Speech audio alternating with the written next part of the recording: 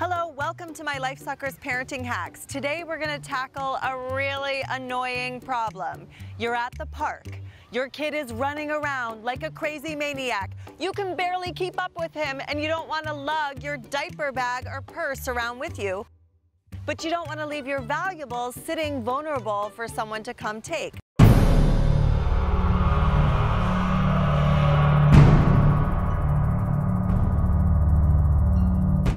What do? I have a hack for that. With this hack, you can keep up with your kid at the playground and keep your valuables safe. First, take a pack of diapers.